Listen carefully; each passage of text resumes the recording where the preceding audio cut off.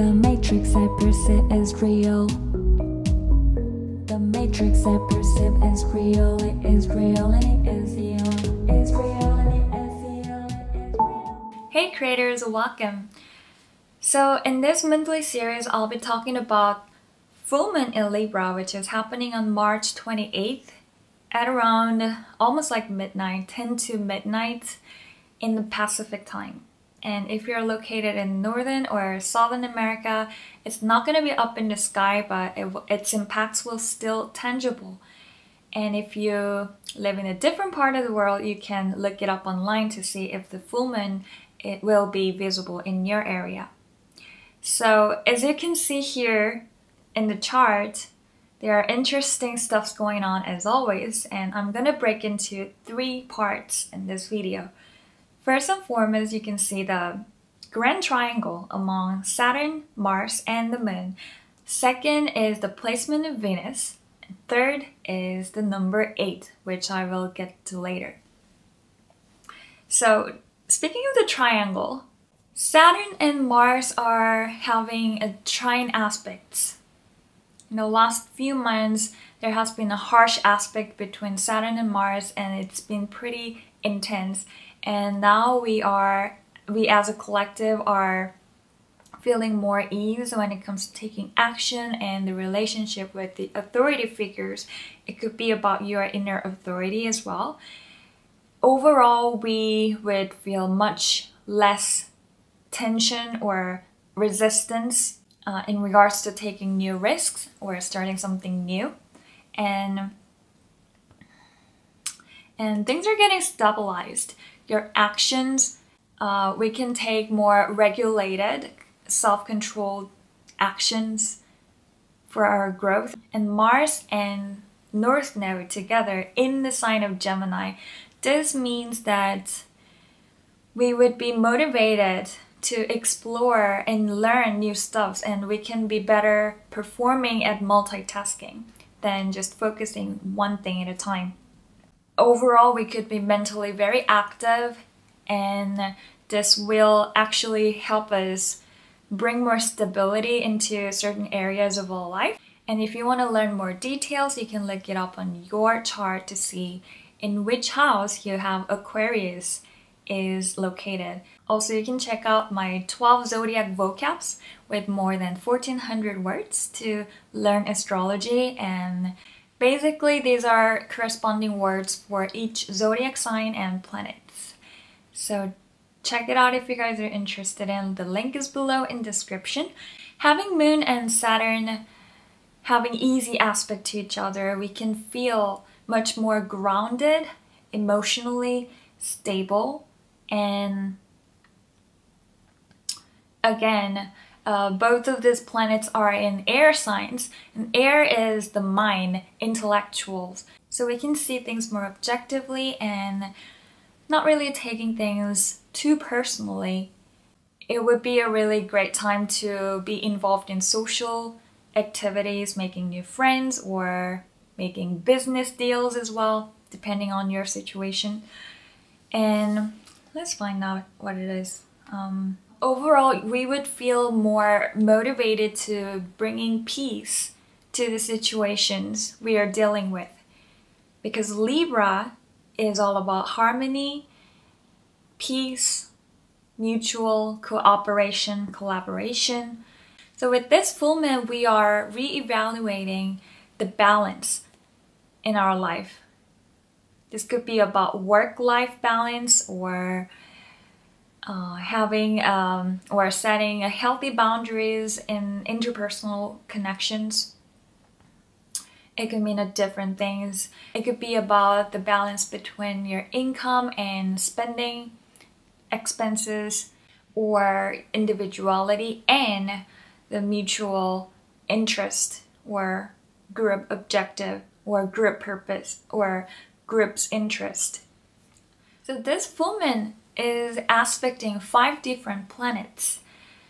So in other words, your emotions are going to be significant. So as always, you need to turn within and listen to your inner voice, and especially pay attention to the words that make you feel more calm and peaceful. If you want to build something in your life, particularly during this period of time, you need to be emotionally invested in your goals. So it's not just about the public duty and a sense of obligation. You need to be personally invested in your long-term visions. In this way, you can better take action without hesitation and make a lot of accomplishments.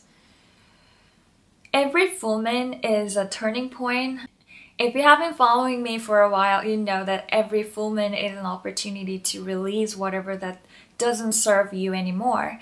And this has a lot to do with a sense of balance and equality. So one thing you can do is just journal and evaluate different areas of your life and see where you think you need more balance and calm atmosphere.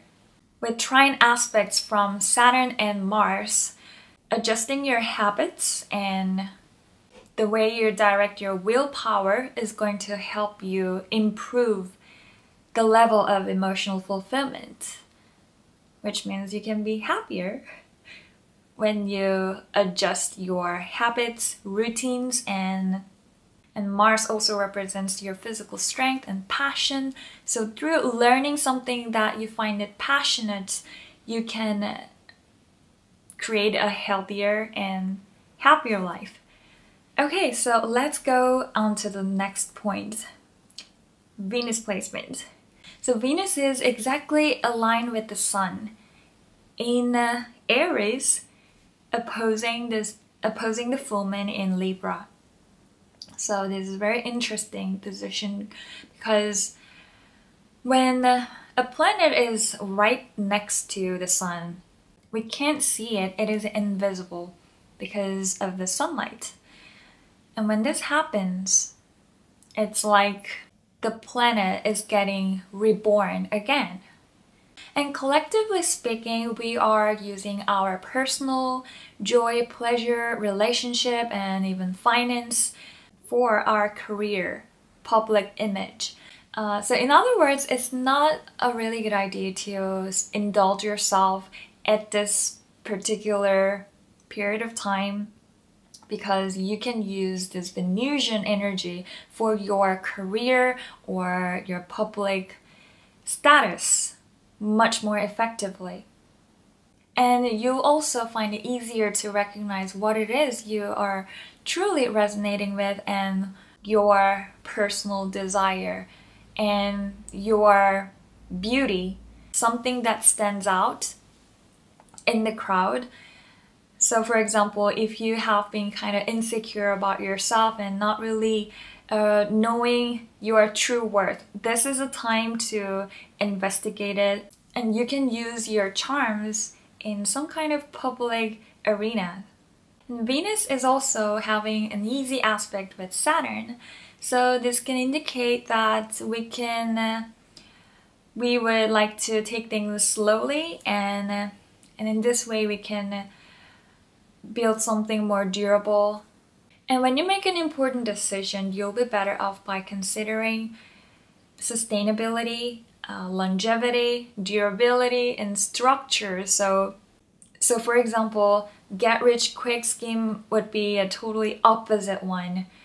And Aquarius is one of the most humane signs. So as we focus more on the entire humanity and ecosystem, our planet, and anything that is overseeing the individual member or parts of whatever that is, we can really enjoy the process of accomplishing anything, and naturally this will increase the level of personal satisfaction as well.